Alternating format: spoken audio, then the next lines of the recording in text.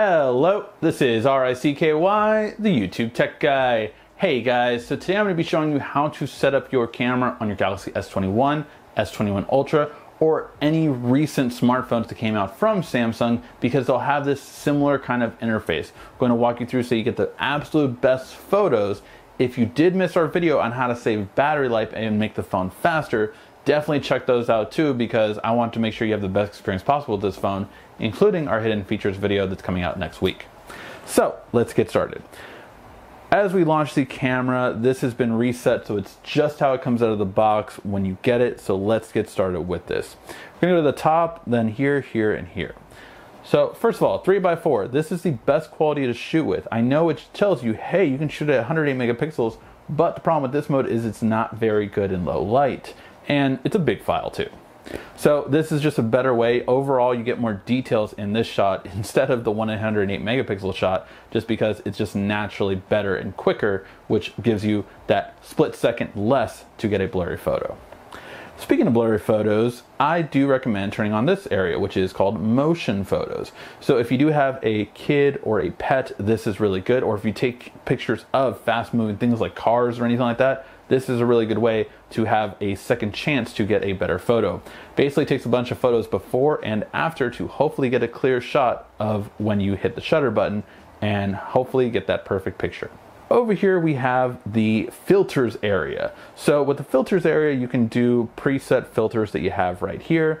You can create your own filters off of, say, like a blue photo or a green photo or something along those lines.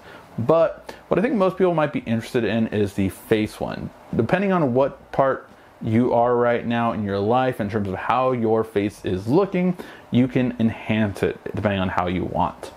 So smoothness really helps out if you have acne or wrinkles. So basically this will get rid of that. Even if for myself, if I want to get rid of my stubble after not shaving for a couple days, this gets rid of it. Then from here you have tone. This will change your tone depending on your skin tone. This might be one to really look at so that you get the best looking color that more reflects your natural skin tone. You also have the jawline effect, so if you want to lose 5 pounds or so on your face, well, it's as simple as that. Then you have the eyes, if you want to make your eyes bigger. If you're always being told, open your eyes, this might be one you're looking at. Now, these are all with the rear camera settings that we have on right now, because we're on the rear camera, but you can always turn that on the front camera as well. Okay, then we have a couple of things. So for one, if you ever want to focus on a specific subject, you can hold it down to lock it. So now that specific subject is what the lighting is going on and it's what the focus is going on. Even if I move over here, it's not going to focus on that because it's focused at that distance. So that's just one thing you should know. The other thing you should know is if you tap and then swipe up or down a little bit, this can sometimes stop what's called an overexposure. So if it's a very bright day or a very bright neon light in the night, I will typically tap and then go a little bit darker. You're going to get a better overall photo if you do that. So just a quick tidbit. Then we're going to go through our zooms right here. So this is a 1x, a 0.6x, 3x, and 10x. So what does that mean? Well, it means we start off with a ultra wide angle right here. Regular primary camera, this is your best quality camera you have. 3x optical, which zooms in a good amount. This is what most other standard phones shoot at 3x optical. And this is a 10x optical. So this is a really zoomed in shot, and you're gonna get amazing photos of far off things by doing this. This is really great when you travel, when you go to weddings, things like that. When you really want to shoot a subject that's further away, that is so good. And trust me, I've taken a lot of great shots with it. And speaking of which, after you tap it again, you can actually see these in terms of different lengths. So you can actually see which one you want to shoot with. You can even go up to 30x. Now 30x, I'm way too close, but the idea behind 30x is that you can actually zoom in and it's going to be a little bit digital, but you shouldn't go past 30x if you want a clear photo. Now I can show you when I was at the supermarket, I could see the price of some apples that were very far off. I could also go full creeper mode, and this is what's kind of scary about this kind of zoom. I made sure no one was on the balcony, but as you can see, you can really see far, far away very easily. And it's just a really great way of being able to do that. And you can also do that with videos, which I'll go over in a second in terms of zoom. So those are going to be your zooms. You can also slide those instead if you want to do that, but I recommend for anyone starting off, just go by the natural ones. So go by either the 0.6, 1x, 3x, or 10x. Now we're going to go into our different modes here at the bottom. And I'm going to show you which ones I really recommend and why. So as we go into more, we're going to click add, and this will allow us to customize the whole area. So I do not like single take. It's not for me. It's kind of random. Oh, it might take a good photo. It might take a good video. It might take something good. You're better off just shooting a photo or video that you want, and I think you'd be much happier. Okay, so what I do recommend putting on here is Pro Video. We'll get to this in a second, but there's a really great features on here. So I would recommend that.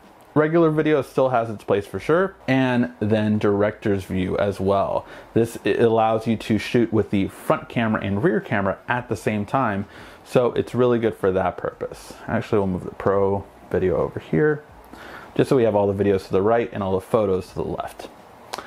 Then you can also do night shot, which I really like for photos.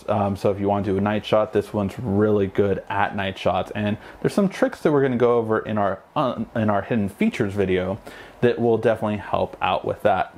And then if you want slow motion, I don't shoot it that often. So super slow motion is at 720p, but it's more zoomed in and has a slower effect. I recommend shooting at slow motion with 1080p, which is right here. It's much better quality overall in my opinion. So if you want slow motion, choose this one. You can also do portrait video, which is a kind of cool effect that I use here and there. So I will drop that off over here. And there you go. That's the ones that I recommend. I shoot a lot of different video. That's why I have more videos than photos section. But it's also because the automatic photo is really good. So you don't need to change much there. Moving on to video though, let me go over the best quality video. So overall, I feel the best quality video is going to be UHD at 30 frames per second. So this is my main recommendation when it comes to shooting video here. This is actually a little bit better than what you're seeing it at right now.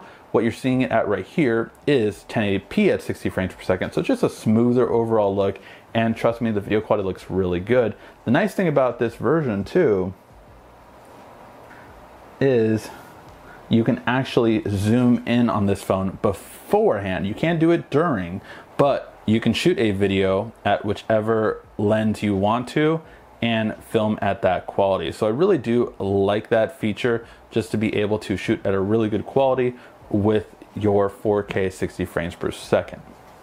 Now, if you are moving around a lot, I recommend this hand shaking thing. So this changes the video quality to 1080p at 60 frames per second. But what this does is it very stabilizes your shot. So if you're shaking around, or if you're moving a lot, or you're running in a shot, this is going to give you much steadier hands. And this is really good. I've tried it already. It's a very good quality. And then I'm going to take you over to Pro Video for a second, just to go over two things here. So one, the more video qualities you can shoot with. So you can actually shoot at different frame rates. FHD 120 is a really good looking shot. Unfortunately, almost no device online or platform online like YouTube or anything accepts this yet, but it's a really good looking thing to have for the future. And then you have 4K 24 frames per second. Now, whereas the 60 frames per second gives you a very realistic look, 24 frames per second gives you that more cinematic look. So it gives a look like a movie frame rate. It's slowed down, but it really gives that really movie-like frame rate. So I usually leave my Pro Video at 24 and my regular video at 60.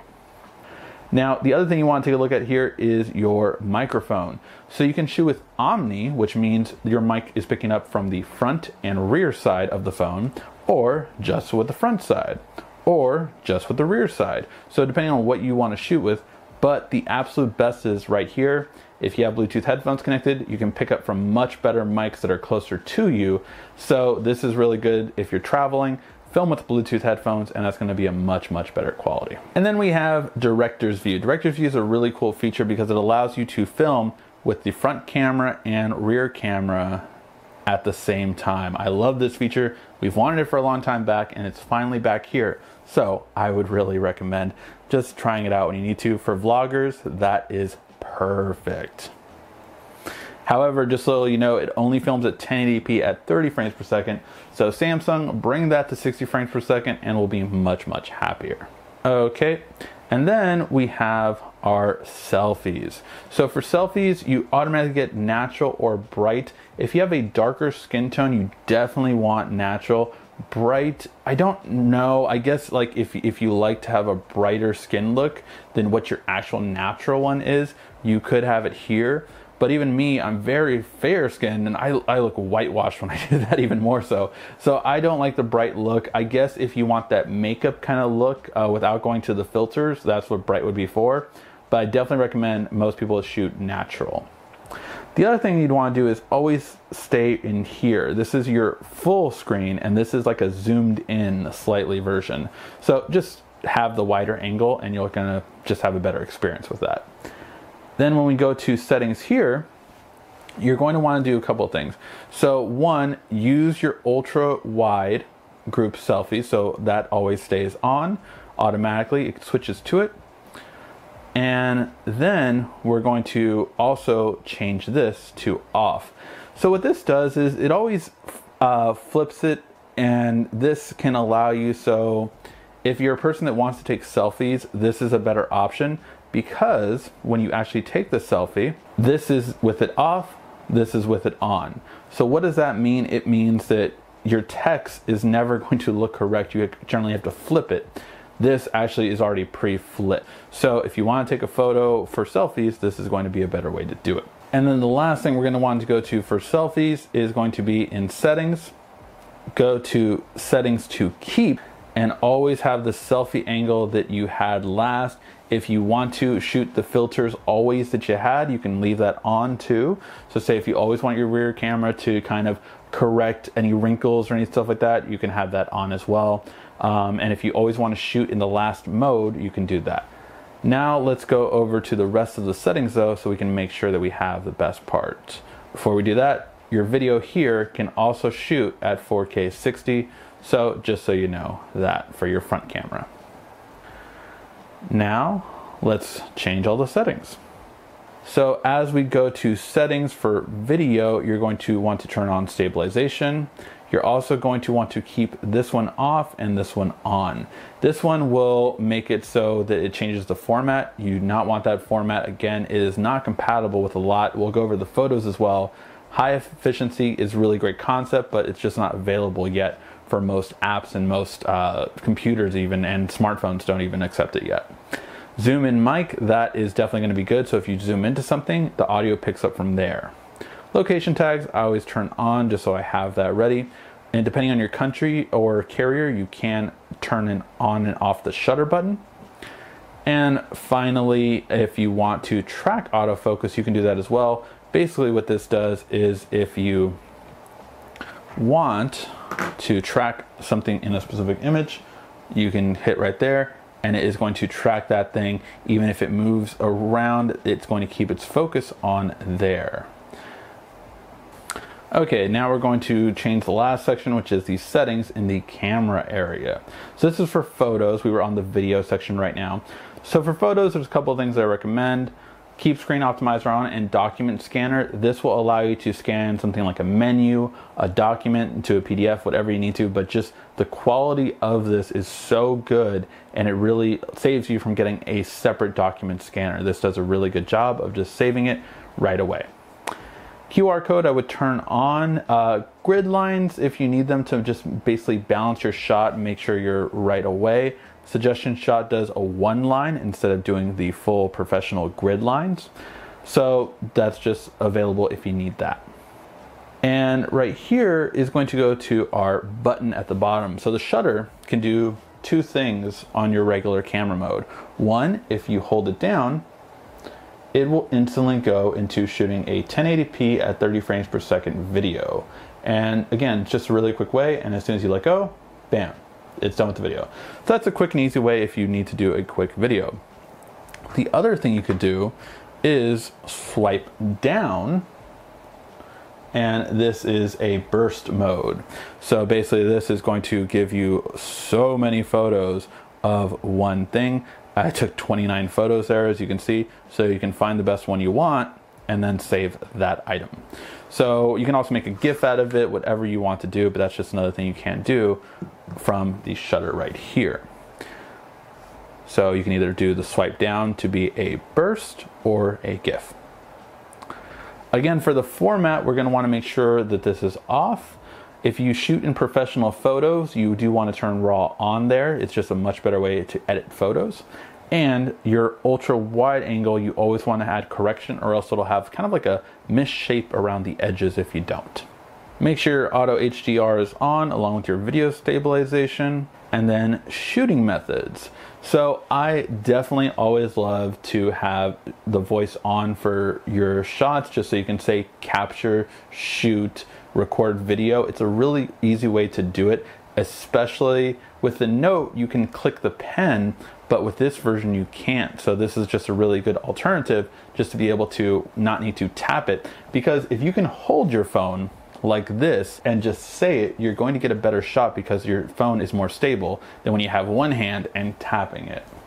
But if you do want to hold it with one hand and have a easier time, floating shutter button allows you to have a floating shutter button. So I can just take a photo like this at an awkward angle, bam, instead of having to reach all the way down here. So this will help you out a lot when you're taking your photos, and just drop it back down when you want to get rid of it. Now you can pull it up, but often, like, I sometimes start a video when doing that and stuff like that, but just letting you know, you can pull it back up as long as it's okay. So yeah. All right, so those are going to set you up to take the absolute best photos and videos with this phone. I really do hope you liked this video. If you did, please give a like, thumbs up down below. I think you're going to take amazing photos and videos now, and tag me on social media if you did have really good quality after this at YouTube Tech Guy. Thank you as always so much for watching. This has been RICKY, the YouTube Tech Guy. Thank you for watching our video. If you liked it, why don't you go ahead and subscribe up there. Make sure you follow us on social media right here. And of course, check out our latest video up there. And right down here, you're going to find the perfect video for you. Or at least that's what YouTube tells me. Thanks again.